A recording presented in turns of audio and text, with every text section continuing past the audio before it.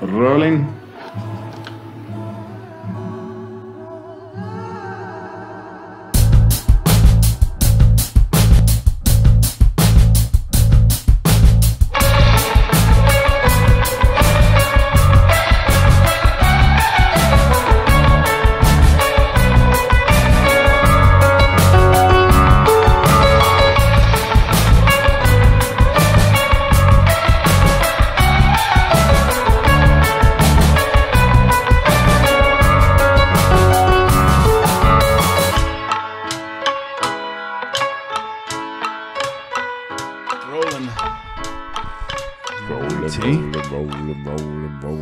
So there was a period in our history where Woodrow Wilson was president of the United States, and he was a proponent of progress, economic progress.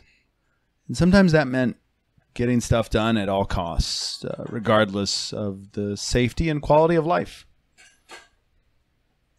And that led to the Colorado incident known as the Ludlow Massacre.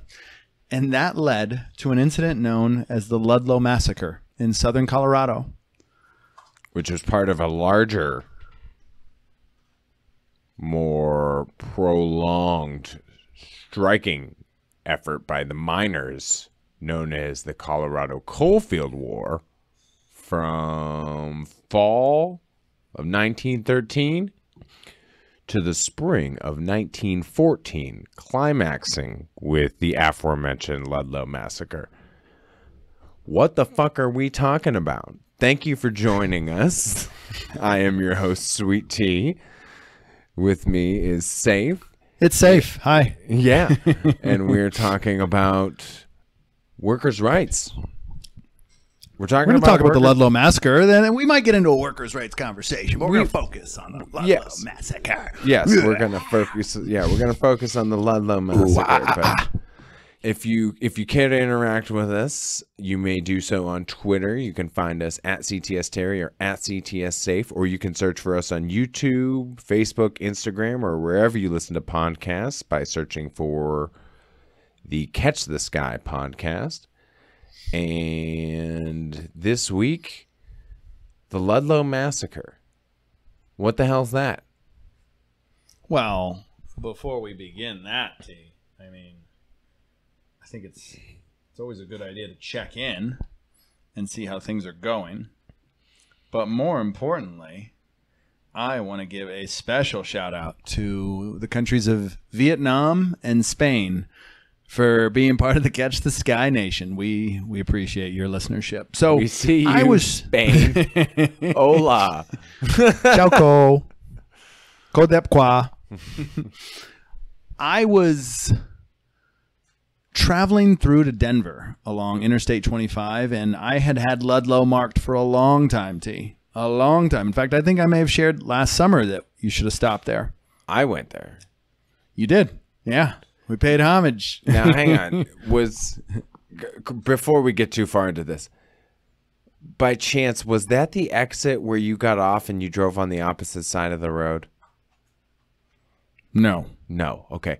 I don't know where the fuck I was, but at some point, I drove on the left side of the road in the United States of America.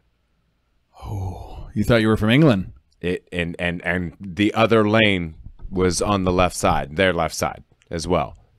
I don't know why. It was not a construction situation.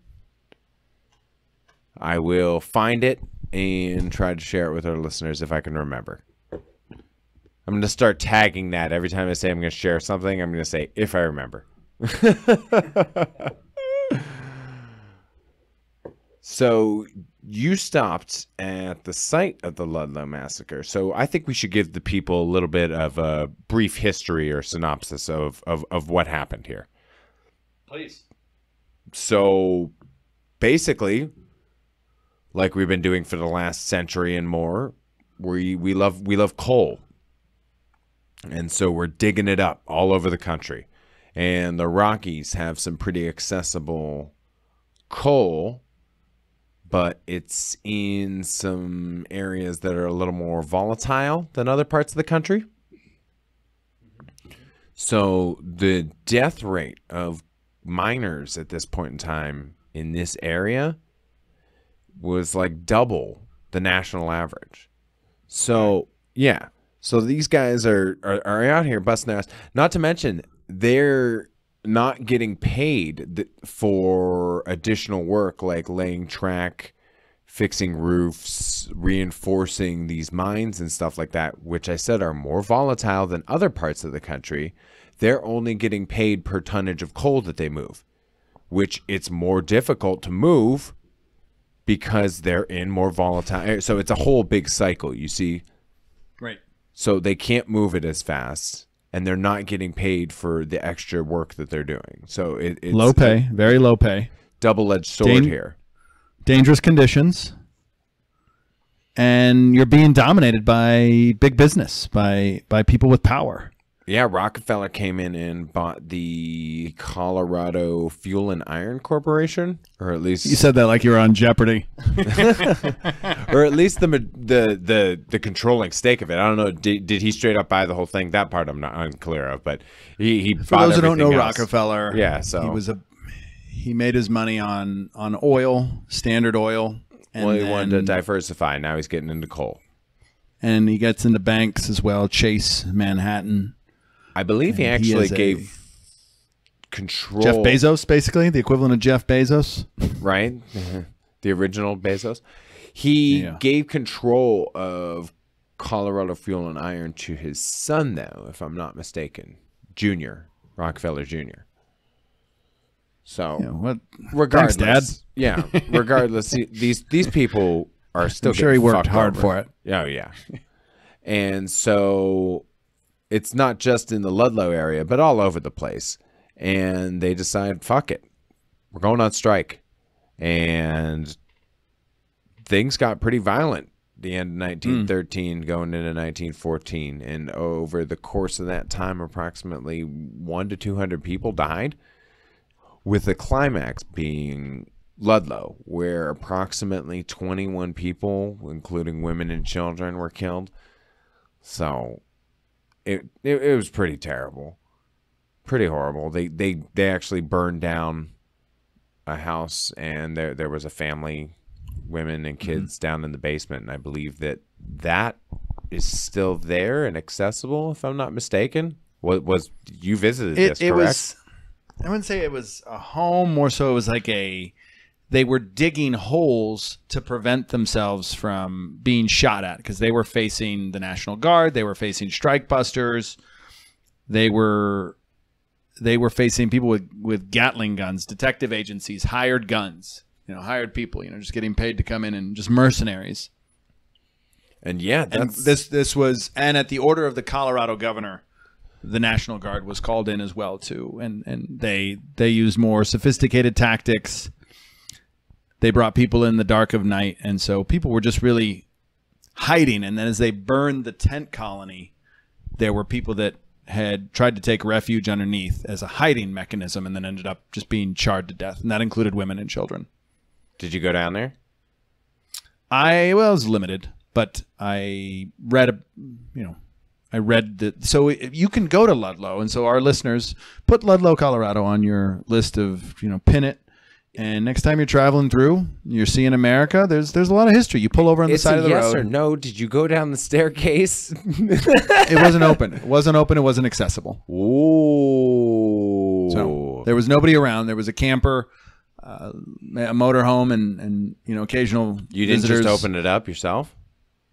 I wasn't there for that. I was en route to Denver. I wanted to give my respects. I gave some shouts out on social media. I hope everybody's proud and happy. That's okay, because I did last year. It was open and accessible, so I already did that for us. Yeah.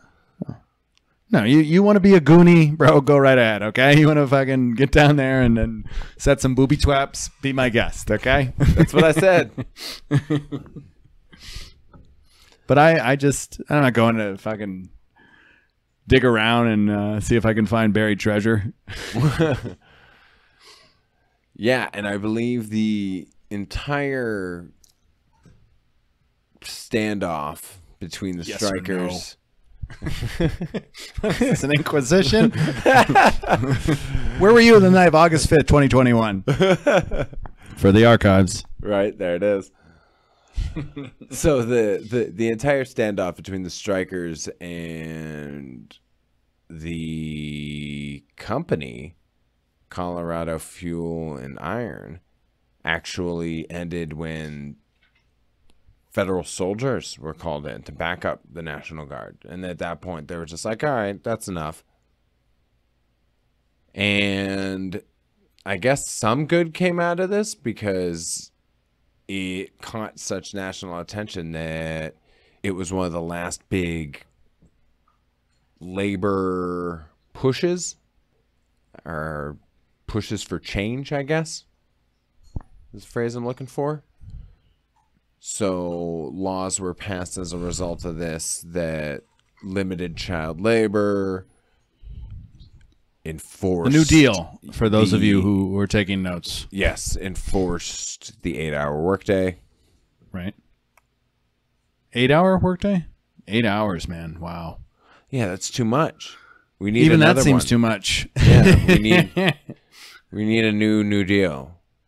I only want to work like 5 or 6 hours a day. Well, that's what I already work anyway. It's like 5 or 6 hours a day. So I'm already seizing control.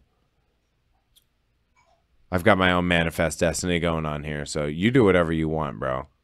I'm trying to stick to a desk as long as I can fork it out. But, you know, even that's, well, yeah. Sitting is the new smoking. Ask your back how that's treating you.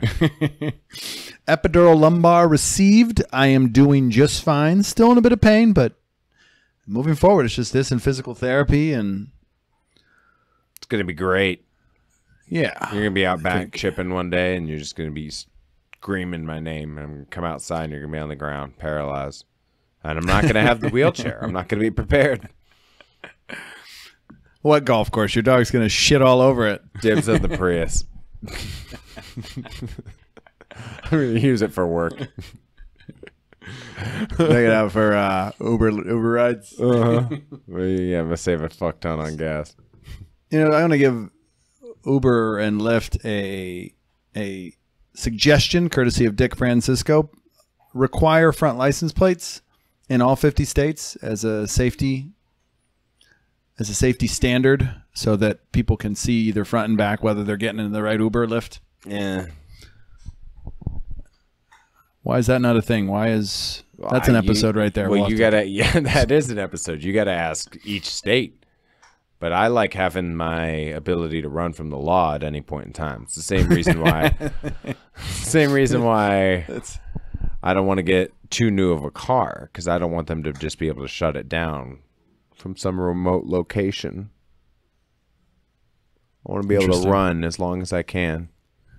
You sound like you should be sleeping in a parking lot in Montana. I like my freedom, Saif.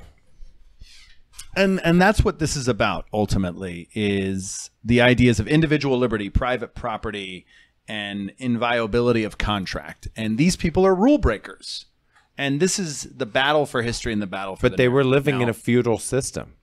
They were living fucking the company was their fucking lords and kings. And they literally lived in these towns where everything was owned by the fucking company. So fuck them. The towns were Trinidad, Colorado. These towns were owned by the company. So yes, they have all the power. Fun fact about Trinidad. In addition to that, it is the only city that I visited twice besides Moab. Why Trinidad? And why visit? What's in? Because Trinidad looked cool. Like I like the brick facades, and it had a charm to it. But I realized that was from all the forced labor that built it. So forced is relative. The southernmost city that was big enough to have a variety of dispensaries. I see. Yeah, the dispensaries were everywhere. Yeah, I saw quite a few. I didn't need any. I brought my own because it's pretty much legal now through this corridor, except Utah. Utah's holding strong. Good for you, Utah. Shout out to Utah. Shout out to Utah.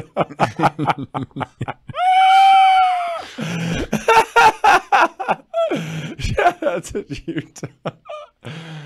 Oh, I love it. Oh my God. Now, it should be noted that a lot of the labor is foreign born. I've read reports of Greeks, Italians, Serbians. Yeah. And these aren't Mexicans, but these are the new, like, we used to hate the Greeks and the Italians and the Serbians with just as much vehemently, just as much passion as the hate for Central America and South America as far as labor is concerned. And labor, inexpensive labor, and it just seems there's a desire by big businesses to mistreat people at the bottom. And I don't know if we've left the feudal system. People will tell you that as an American, you have the right to go out and do whatever you want to do. Pull yourself up by the bootstraps, right? And I think in a feudal dominated system, an oligarchy, our present day capitalistic system, you can work full time and still not achieve.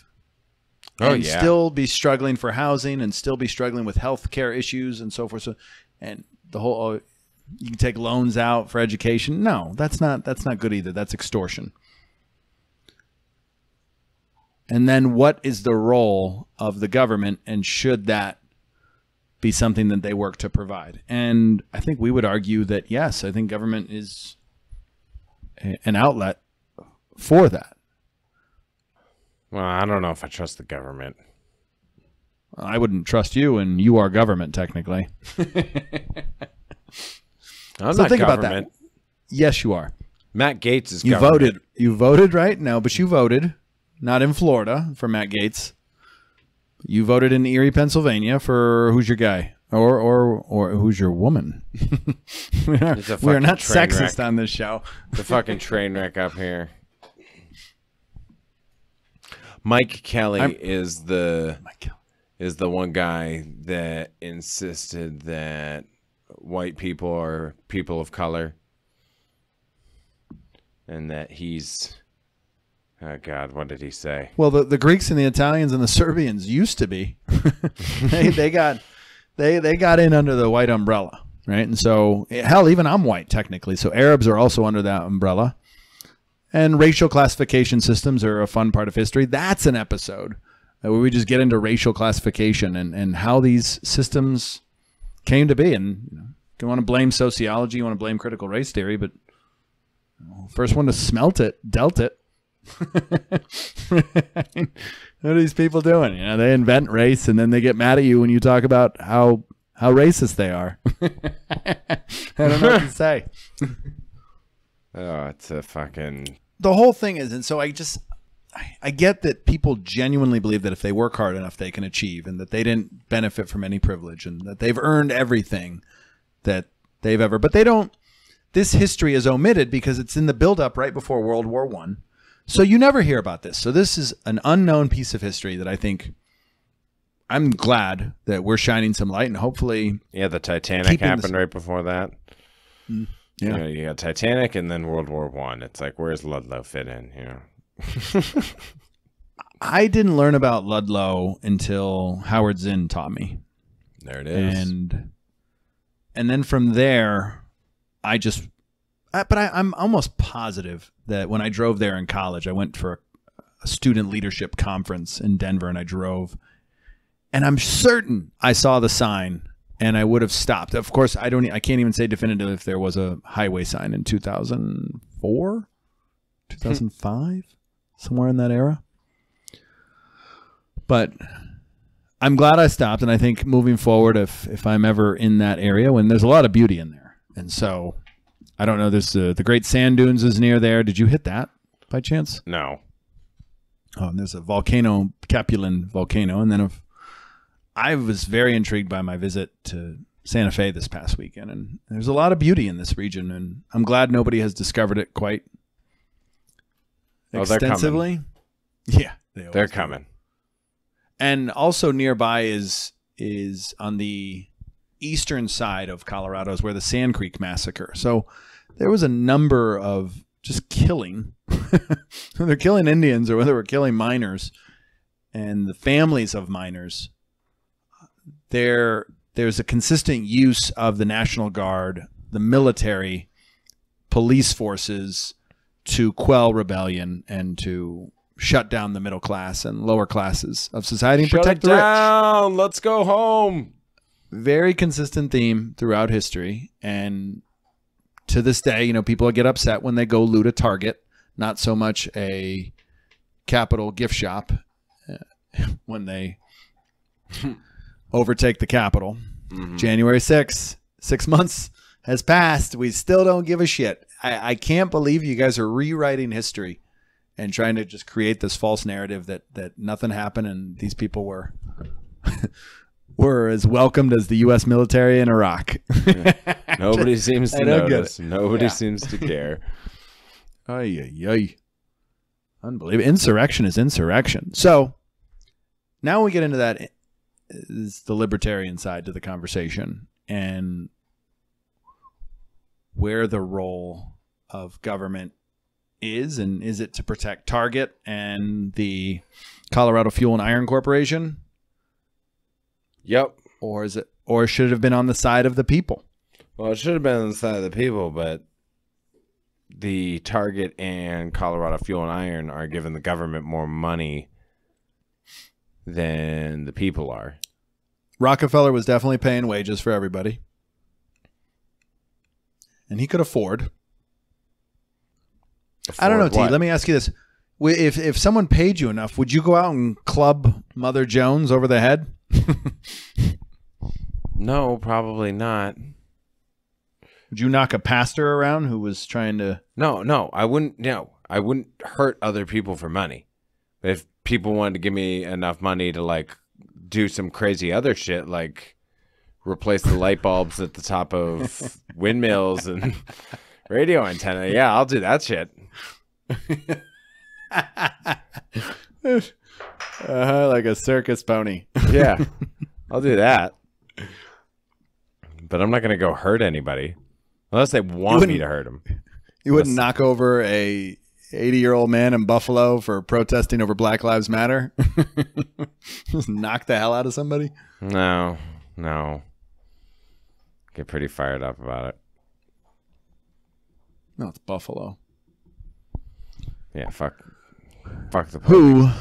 Who should be on their way to winning the AFC. Good for them. I hope they. I hope you do it this year, Buffalo. They're gonna have to go through Cleveland. Did the Steelers win the game tonight?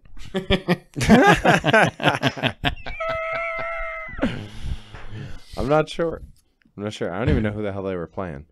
All I know is Alan Faneca is going to be going in this weekend along with Peyton Manning. And that's about the extent of the Hall of Fame news that I have. So, is there anything else that you wanted to hit on in regard to Ludlow? After Ludlow, a call to arms. Other mining groups, other workers groups from all over the state of Colorado. They grabbed their guns, they left the job, and they went and said, hey, we mean business. This is not okay. The Denver Cigar Makers Union, they voted to send 500 armed men to Ludlow and Trinidad. Women in the United Garment Workers Union in Denver announced 400 of their members had volunteered as nurses to help the strikers.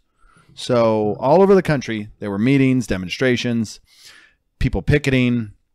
In New York at Rockefeller's office, the press was not sympathetic to the side of the workers. They bent on the side. The New York Times specifically bent in an op-ed, carried an editorial, and they sided with a different handling, that somebody messed it up, that they shouldn't have killed as many people, but still they needed to do it. So the federal troops, eventually got control, but this is a monument. This is a memorial to class conflict. And this is something here in the United States that we celebrate, is the ability to tell the story. And freedom dies when history dies. And I think these stories matter, and I'm glad we're telling them. Oh, yeah. Because they're so very important. Mm-hmm. And you can't even say Tiananmen Square in China. It doesn't exist, even though that rebellion or that moment, well, it's significant to us because it's propagandized here in this country, but still, you're not allowed to talk about these things. You can't talk about Taiwan. You can't talk about Tiananmen Square. You can't talk about Tibet. And the oppression. Right now, Joe Biden is actually saying residents of Hong Kong don't have to go back because they're becoming, they're political prisoners at this juncture. Yeah, and I didn't realize that people from Tibet were basically viewed as threats to national security over there. Political refugees. Yeah, same with Uyghurs. Yeah, the Uyghur Muslims are being retrained and reconditioned. Or else. And I'm going to go on record here, T. I've met Uyghur Muslims, and they are, if you just Google their name and NPR, because National Public Radio is where I get most of my information. Shout out to NPR. They will tell you that a lot of the models in China come from that region, and they're actually Uyghurs. And the reason why is they have a hue that is lighter in their skin. So they look they're a little mixed with the Russians up there. So kind of like Chinese-Russian mix. And a lot of those are Uyghur Muslims. And so they're the models. And God knows what's happening to those poor models. I bet as part of the reconditioning and retraining, there's assault and rape and sexual violence is occurring.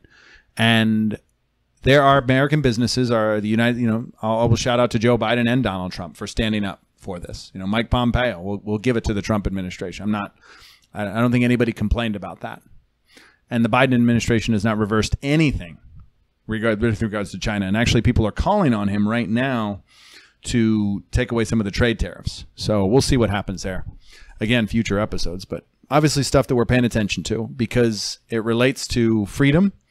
And we're on kind of two paths at this juncture in history. And you look at the economic progress China has created and the economic progress the America has created, but they did it differently. And with American systems, it's more open. And so we're allowed to tell the stories. We're allowed to share the narratives. Well, that's important. Well, I was just going to hop in and say that, we're currently in not a labor dispute, but there's a lot of flux in labor and that market and that realm right now.